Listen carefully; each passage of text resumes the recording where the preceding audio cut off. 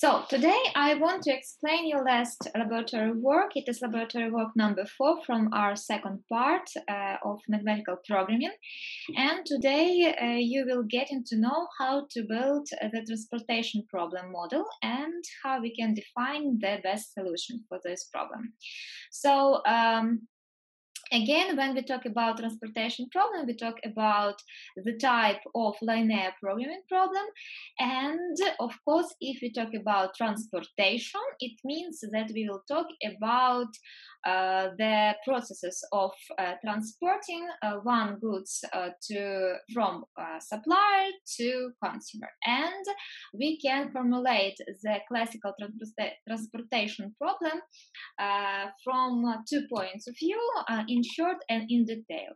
So when we talk about short, we can say that the total number of units produced at each source, so we talk about sources or suppliers who can produce some units of goods, and also we talk about the total number of units which is required at each destination. So we talk about the destination like consumers who will get the sum of products from supplier, from sources, and also of course we need to know the information about the costs of transportation, so of unit from each source to each destination.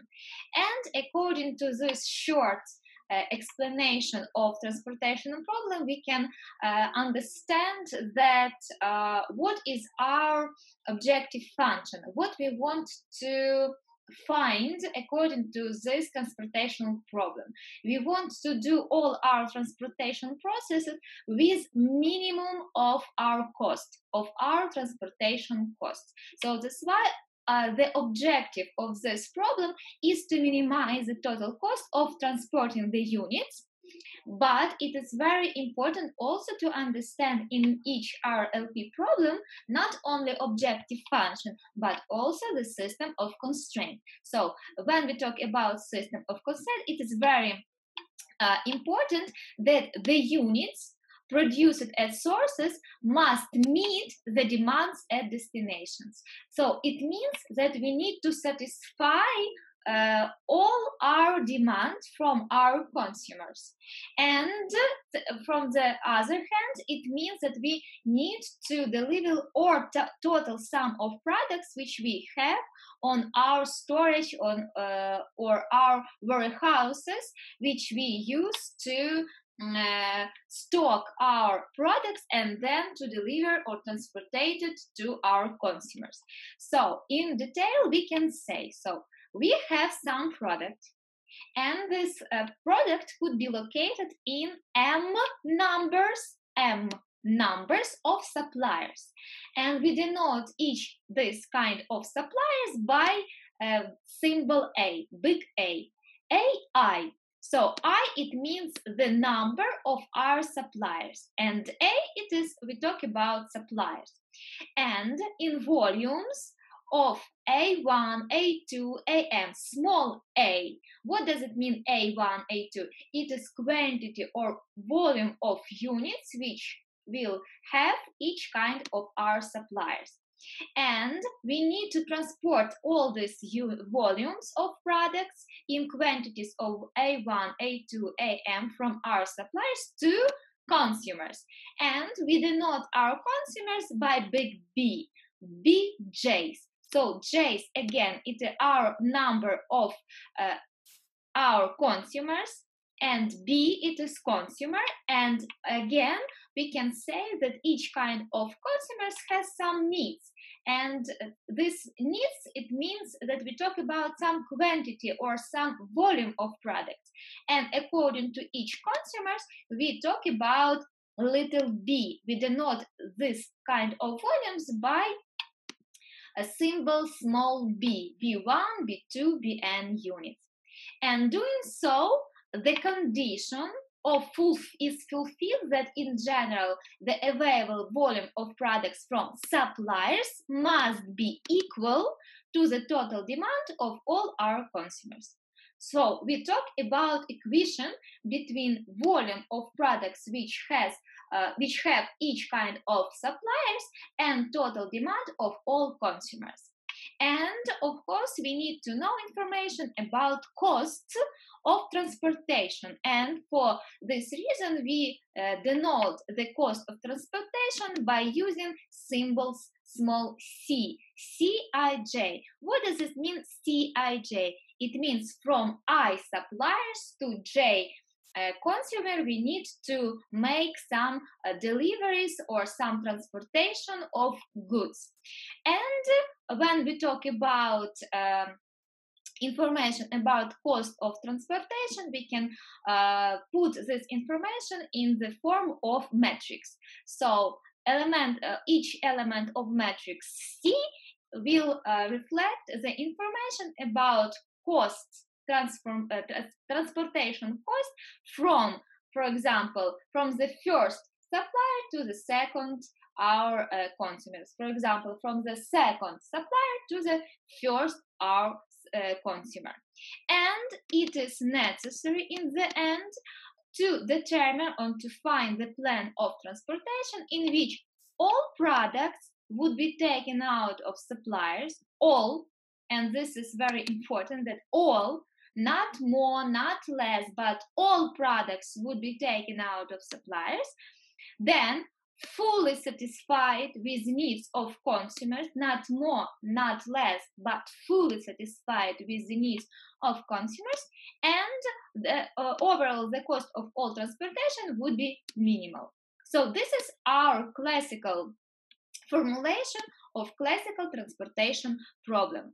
And for this reason, to build mathematical model of this economical problem, we need to use table form where we need to put all our necessary information. So what is this table? What kind of the most important element we include into this table? Of course, it is information about our suppliers. So we have different kind of suppliers from A1 to A2 to AM, and we need to know the total volume of products which have each kind of suppliers, and this volume we need to put into this place, into this column. So each kind of volume will correspond with exact number of suppliers. Also, we need to know information about our consumers, and according to each kind of consumer, we need to know information about their needs, which they want to get from our suppliers, and we talk about the volume of products which, for example, needs the first our consumer, it will be equal B1. The volume of products which is needed by second consumers, it will be equal B2, and etc. And of course, we need to know information about our costs of transportation. So it is our CIJs, and you can see it into this place. But also, before starting building the mathematical problem of our transportational problem, we need to understand, first of all, what is our decision variable. And our decision variable we always denote by x in all our LP problems. So x, it is our decision variables. So what is the economical interpretation of our decision variable in transportation problem? X, it is our optimal quantity of products which we need to transportate from supplier to each consumer, from each supplier to each consumers. So we need to find the optimal quantities of all these our x's, x, y, x, j. So this is our decision variable. And that's why, following to this kind of information, we can set the mathematical view of our transportational problem by using what? First of all, we need to define our objective function. And for this reason, we need to use these formulas. So we talk about objective function. In this case, we will use symbol z, and not f but z. Z it will be our objective function, and what we need to define by objective function, it is our minimum sum of transportational costs. And how we can define our total sum of transportational costs? By multiplication our cost per unit by all quantities of products which we can deliver from each suppliers to each consumers. And of course, we talk about minimization of this objective function. So what we need to define? We need to define multiplication in this objective function between our optimal quantities and our costs of transportation. Then, when we talk about mathematical model, we need to remember that the second very important element or obligatory element of each kind of LP model is a system of constraints.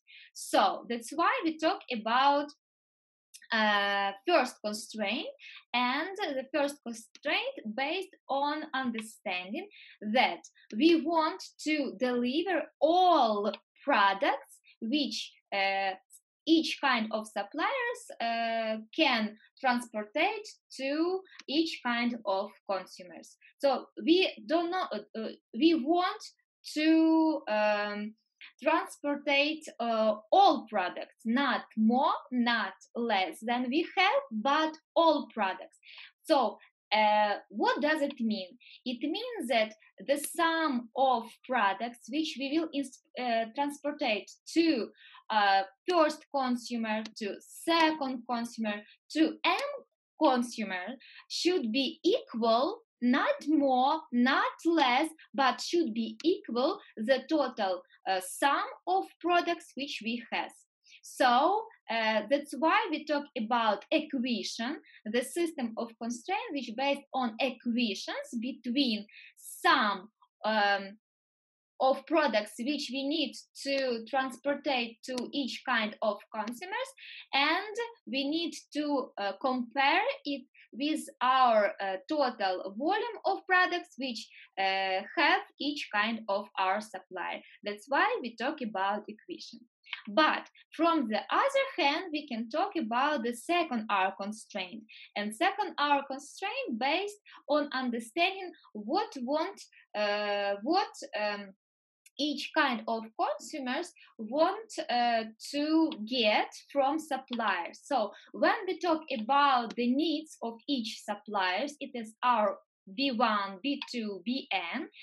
What does it mean? It means that each kind of consumer wants that from all suppliers he gets this sum of products, not more, not less, but equal to the needs of this kind of consumers. So what does it mean? It means, for example, it means that our first consumer, so B1, wants to get the total volume of products from each supplier.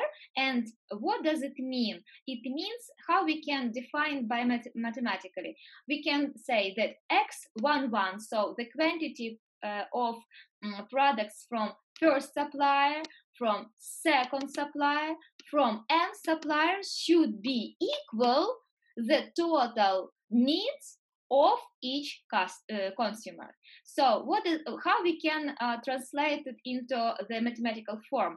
We can say that sum by columns of our quantities should be equal. So it can be more or less. No, should be equal to sum of products which need each customer. And that's why we talk about again the next our constraint, which is based on equations. And we can write this kind of constraint in short form by using the symbol sum. So sum of xij must be equal ai. It will talk about from the point of view of supplier. Then xij should be equal bj. It's from the point of view which based on the consumer. And the last are elements in each kind of LP problem must satisfy the non-negativity of our decision variable. So xij, all our deliveries must be, of course, be positive because we talk about some quantities of products. And before we start talking about our practical task into this laboratory work, I want to also notice that when we talk about transportational problem, there are two types of this problem. The first type, it is the situation when total sum of all our suppliers is equal to total sum of demand from consumers. So total sum of our suppliers is equal to total volume of products from which based on demand from our consumer. It is the first situation. The second type of problem, when this type of condition isn't equal to each other. And in our practical tasks today, we will discover the first situation when we talk about that our AI, the total sum of volume from our suppliers must be equal to B. So B, it is our demand from all our consumers. So we talk about two types of transportation problem, and today we will discover the first situation when we have this equation. And this type of transportation problem called like a balanced or closed transportation problem, when we can satisfy this kind of our condition, when total sum of products from all suppliers is equal to total demand from our consumers. So taking into consideration all this theoretical information about our transportation problem, we can go to the practical tasks. So we have some companies, Silver Sources, which can produce mineral and sweet water in Western region. And every day from the packing area, 20,000 packages are shipped by 12 bottles each. So what does it mean? It means that one packages consist by 12 bottles. And then from the packing area, the products are sent to warehouses. And our company has 2 warehouses. And the total capacity of each of these warehouses is equal 60,000 packages per week. So we have 2 warehouses, and total capacity of these warehouses is equal 60,000 packages per week. Okay, then very important information is about who is our consumers. So in this problem, our consumers, it is our intermediaries who will help us to transportate our mineral water, and data on the needs of each our intermediaries, and also about freight rate or our transportation cost, we can find into this table. So in this table, what we can find? We can find that we have 12 intermediaries or 12 our consumers. We know information about their needs in bottles per week.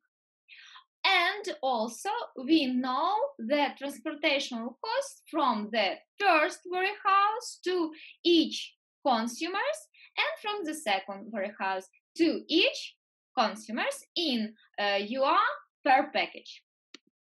And the last information which we need to use, it is information about the power of warehouse. The first warehouse is 300,000 bottles per week, and warehouse number 2 is 420,000 bottles per week. And all this information we need to use to reach the minimum transportation cost with full satisfaction of each our consumers. So, what we need to do next? We need to put all this necessary information into our Excel file. Okay, so what we can start filling our no, probably I want to extend it. So first of all, we need to fill our primal table, and into this field we need to put all our information about what?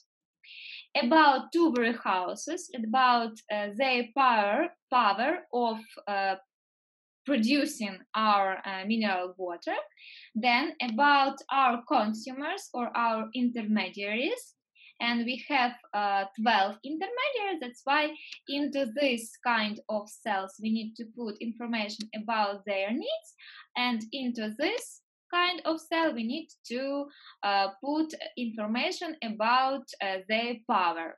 Yes, and in this field we need to put our information about freight rate or our transportational cost from each our warehouse to each our consumers.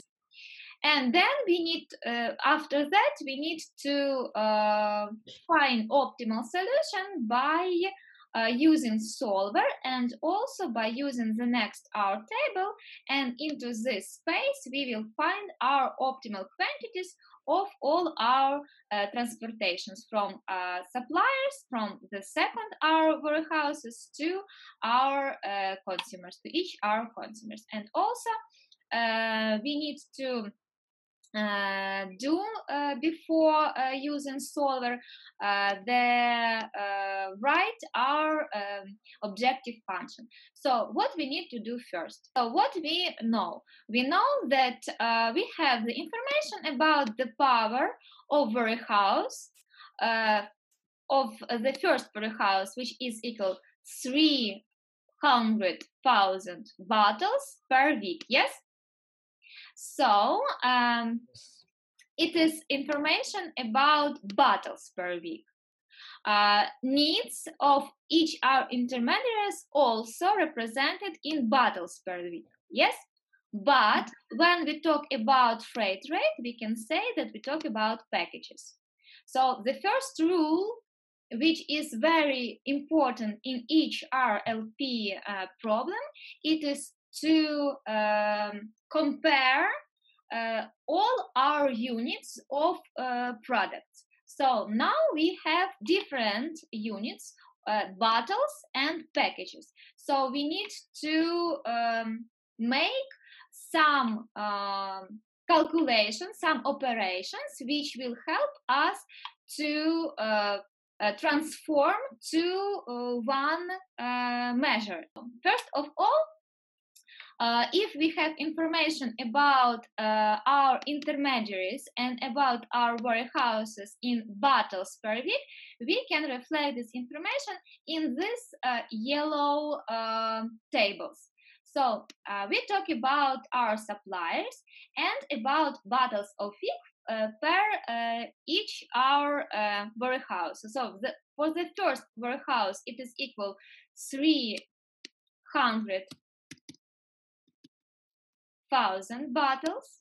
Yes. For the second warehouse, it equal what? 420,000. Thousand. Okay.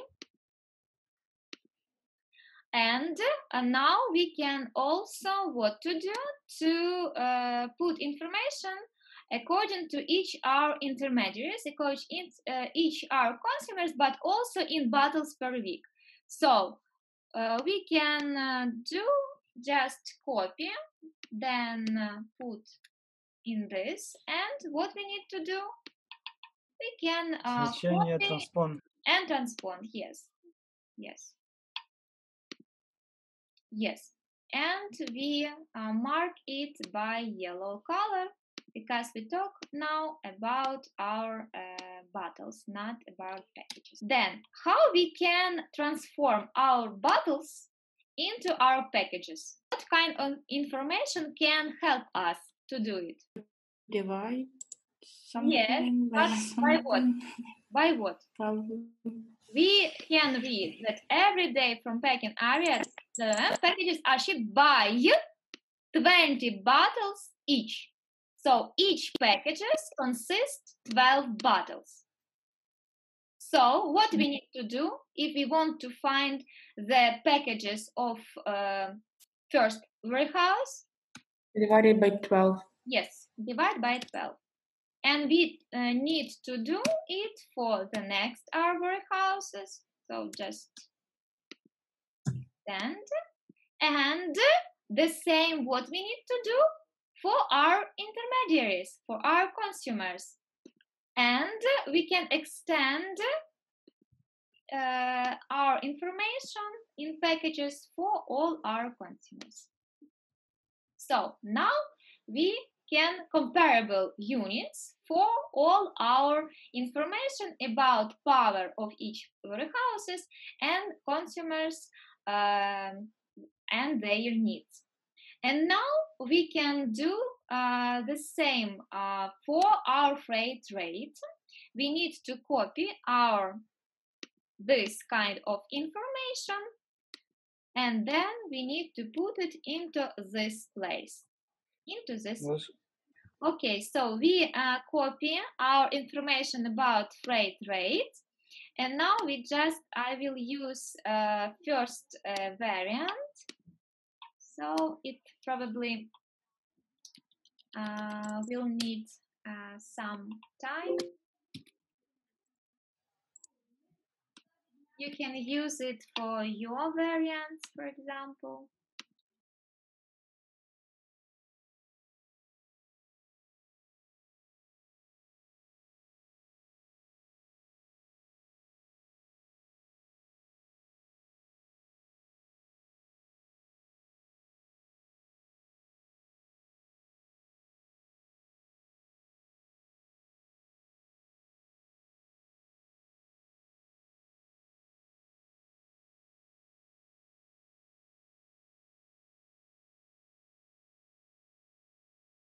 Again, copy it by using values.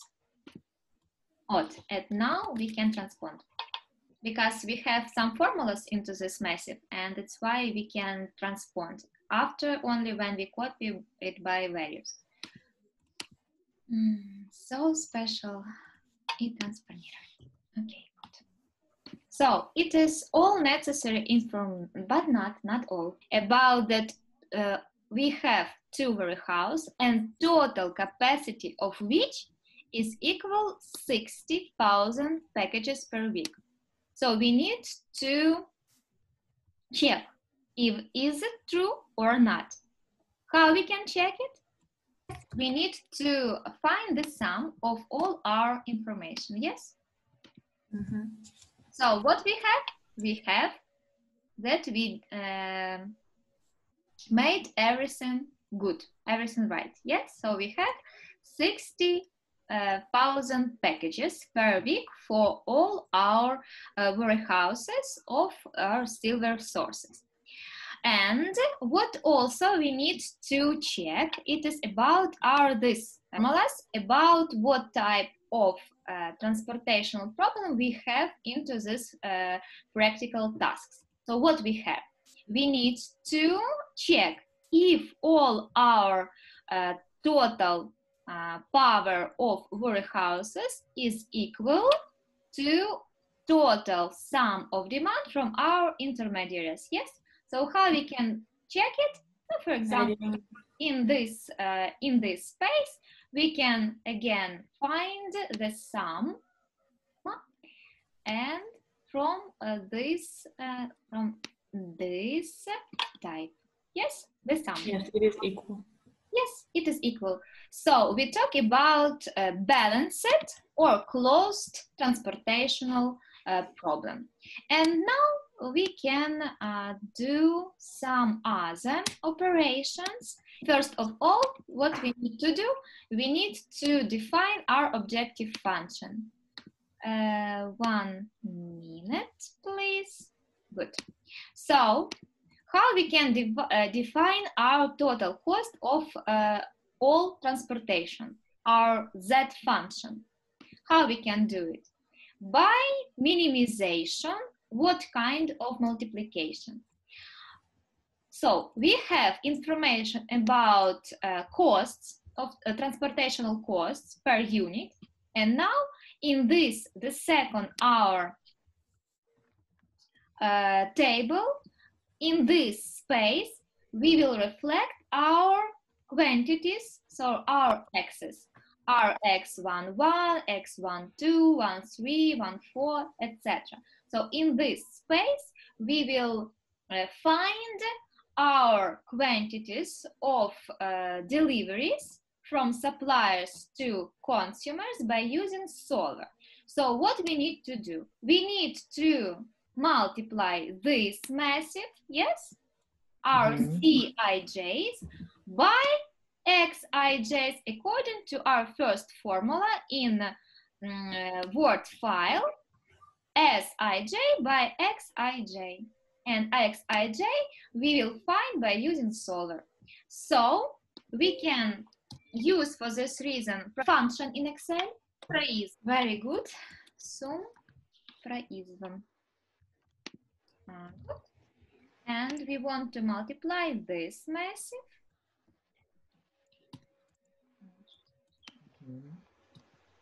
Good. So now we have 0, of course, yes, because we haven't any kind of quantities of our deliveries. And now I think what we need to do, we need to remind about our system of constraint. So we need to use what the first are constrained by what? By our about our suppliers, and about that we want that all kind of our suppliers want to deliver total sum of volume of products which it has. So it means that we put into this cell information, it should be our sum from our x's. So it must be sum of all this. Oh, good. From this kind of information. And in this for first hour warehouse, and this is for second warehouse. And the same we need to use for consumers.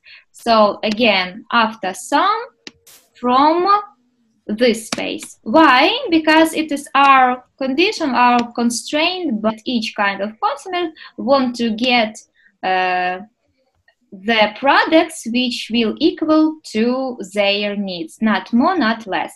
So in this case, when we put the right formula, and now we need to use our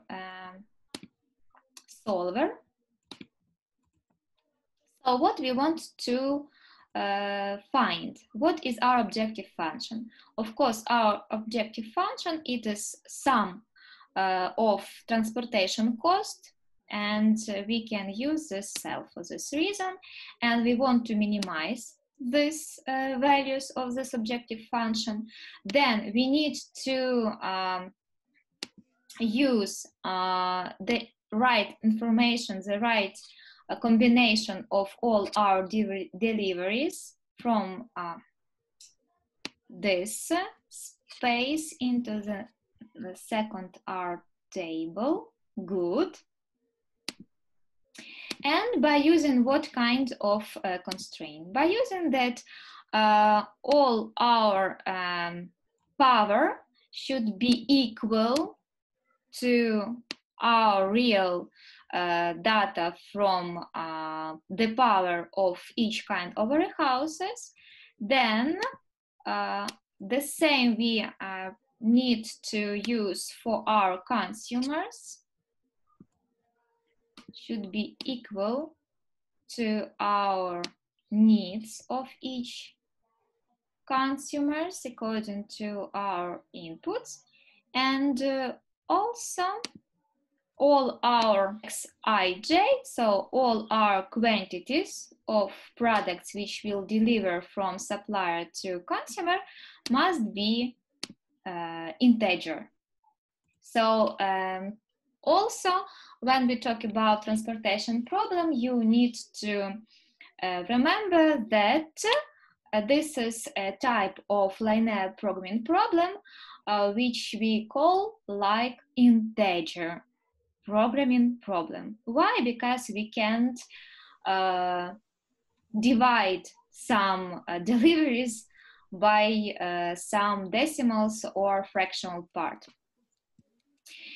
And that's all. Найти решение. Simplex методом. Yes, simplex method.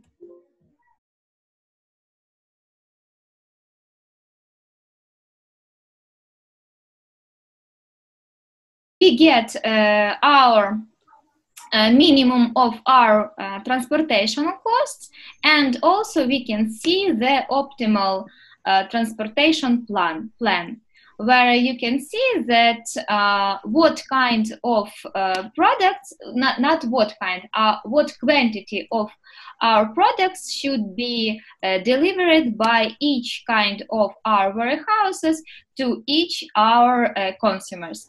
And again, to check if we did everything right, we can see that our sum of total volume of our two warehouses is equal the total sum of all needs from our consumers.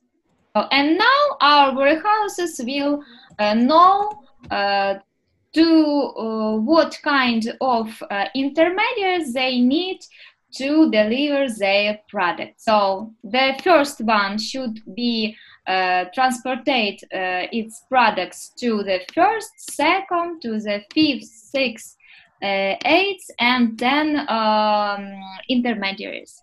And also we can see the same situation according to the second warehouses. And also we can see that only one intermediaries will get the products from both of our warehouses. All other intermediaries can satisfy their needs by using one of our warehouses, but only the eighth consumer needs to use the deliveries from the both of our warehouses. And for this, according to this optimal plan of deliveries or transportations of our products, we can minimize our transportational costs, which will equal 356,750 UA per week.